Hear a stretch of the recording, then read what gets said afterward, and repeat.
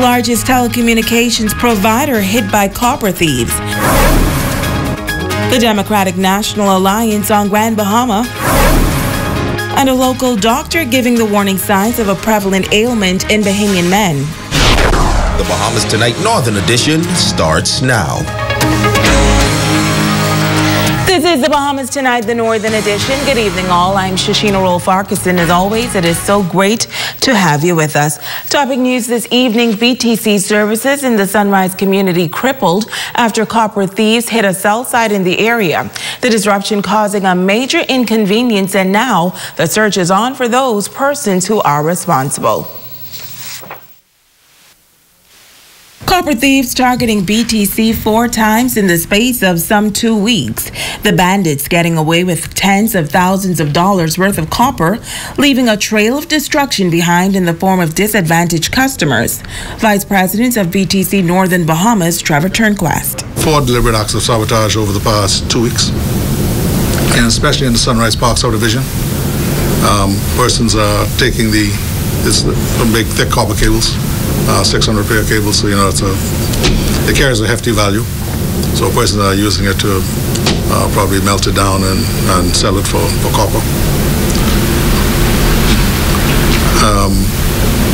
Every time this is taken on, we have to utilize resources over probably 2 days just to put the cable back up and connect everyone back in service. The latest incident taking place during the wee hours of Thursday morning. The BP says hundreds of customers have been inconvenienced as a result. The interruption in service to our customers is paramount to us. It's bringing down approximately 600 plus customers. Those customers who are now inconvenienced because they don't have telephone service, which is essential service. They don't have internet. And persons with IPTV product, they are also out of service. He says resolving the issue for customers could take up to a day and a half. In times past, BTC has been the target of copper thieves. However, as of late, it appeared as though there was a decline on copper theft. As of late, it appears that it's starting to rise again. And that's one of the main reasons why we want to bring attention to this, so that the community knows that something is happening and they can keep their eyes open. When acts of this nature occur, it affects everybody. We have to expend money to bring it back up. There's a strain on our staff having to do the same thing over and over when they could be supporting new customers or repairing services that, customers who are out of service. BTC officials say they are now working with police officials to bring this matter to a close. BTC is very concerned about this, and persons responsible, be assured that we will find who you are through the use of local police, and you will be brought to justice. Now, BTC is offering a reward for the arrest and conviction of the suspects involved in these matters. Shashina Roll-Farquharson, ZNS Network News. In other news, the Grand Bahama Taxi Union has a new leader, Harold Curry, beating out incumbent David Jones for the top position during elections yesterday. Incumbent Rodney Forbes Jr. held on to the post of vice president, while Zedric Blackett-Saunders captured the second vice president post. Joyce Thomas is the new Secretary General. Assistant Secretary Shirley Hall was unopposed. Edric Russell remains treasurer for the union, and the assistant treasurer is Mako Bryce. The union now has 3 new trustees, Carla Rose, Talon Delancey, and Wayne Roll.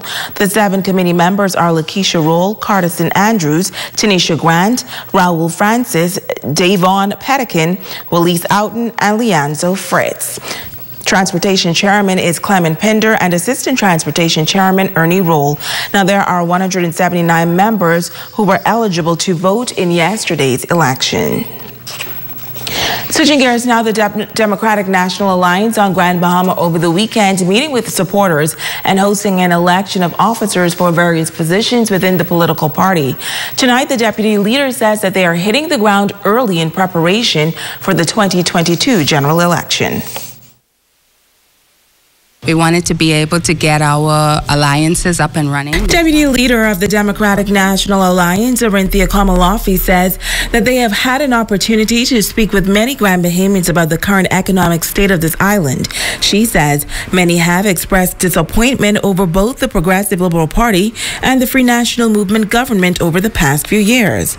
Kamalafi adds that there has been little to no improvement of this island since the FNM came into power just over a year ago. What we have is these pie-in-the-sky promises that are made by the various institutions of the PLP and the FNM, and the Grand Bahamian people continue to be disappointed by that. And of course, we're hearing an even louder cry in that regard, that the Grand Bahamians are very disappointed that it appears as though, which we in the DNA always knew because we spoke about this on the campaign trail, on the campaign trail, that the Free National Movement does not have a plan for Grand Bahama. In fact, they don't have a plan for the entire chain of islands throughout the archipelago of the Bahamas. The DNA entered the political arena in 2010 following the departure of Mr. Branville McCartney from the FNM.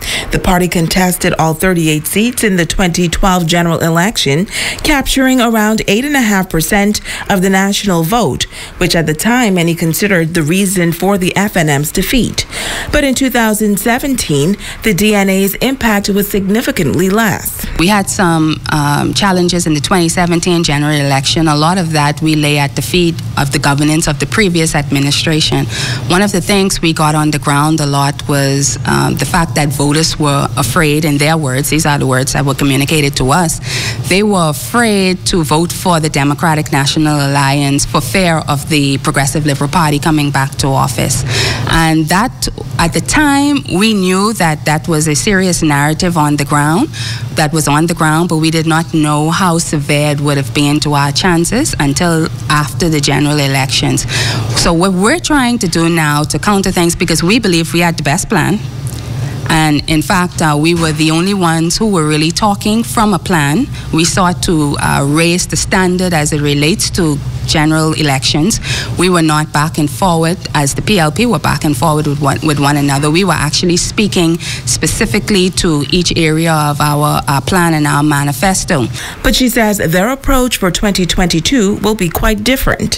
What we are seeking to do from this early stage is to take our platform and to break it down into layman's terms so that the Bahamian people understand what you're going to get when you vote in a DNA government. You know, we're not just talking fluff. We actually have a plan, and we're speaking to that plan.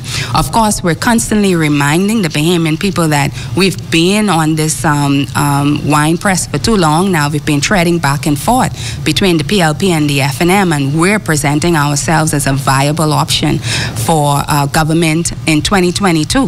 Kamalafi shares a part of their plan for Grand Bahama. We would be looking at improving the ease of doing business. We would also have to look at the ownership structure of the Hawkesbury Creek Agreement and to see the challenges that are faced there. We know that it's costly, quite costly to operate in Freeport, and obviously that's an issue, particularly when you are in a challenging economy. And so those are things that we were looking at, and also not just focusing development around Freeport, but looking also at East End and West End. In other news, another Grand Bahama family investing in the local economy. This venture is viewed as expression of hope and an alternative for the natives to dine. Ramiko Knowles has more. Cocktails on the Bay is the name of the newly opened restaurant on Grand Bahama, located at the Runningmore Marina. Minister of State for Grand Bahama, the Honorable Kwesi Thompson, commending the owners for taking on this venture and investing in the Grand Bahamian economy. Sometimes the answer is not outside. Sometimes the answer is looking on the inside with what we have and doing the best we can with what we have. And so this is really going to be a wonderful place. It's good to be at the Runningmore Marina. This is a beautiful location. We are encouraging all Grand Bahamians and all Bahamians to come and take a look at cocktails on the bay. Natives on hand for the opening of the restaurant could be seen enjoying the food and music from the live band. The Minister of State says that Grand Bahama was once known as the entertainment capital. He says an agreement was made to meet with all local club owners and entertainers to converse about reviving the entertainment industry, and he's pleased that the Caperons answered the call. How many of you have always wanted to have a place that you could go to, that you could just relax and listen to live, good, old-fashioned Bahamian music? And so we again want to congratulate them for providing Grand Bahama with a good place to be. Public relations person for Cocktails on the Bay, Yasmin Popescu, says that the restaurant is the third business venture on Grand Bahama for the owners, and it was designed to cater to a mature audience. A lot of the places that are open at the moment seem to cater more to the younger crowd, and so more mature people have very, very few places that they can go to enjoy themselves. So with that in mind, the owners decided to look for and found this spot, which is absolutely beautiful, at the Running Man Sunrise Marina, Resort and Marina. Now the restaurant will be available to host birthday parties, wedding receptions, and more. Reporting for ZNS Network News, I'm Ramiko Knowles. In news from the crime beat, a joint operation dubbed Operation Blackout, resulting in the seizure of firearm, ammunition, cash, and the arrest of 7 persons overnight. Reports are that between 4 p.m. and 11 p.m. yesterday, a joint operation of officers from the Drug Enforcement Unit and Rapid Response Team executed a search at a residence in Freeport. Police say the officers seized a 9mm pistol with 36 rounds of ammunition, 49 packages of suspected cocaine, over $1,500 in cash, and 2 packages of suspected marijuana. Now 5 males and 2 females were taken into custody.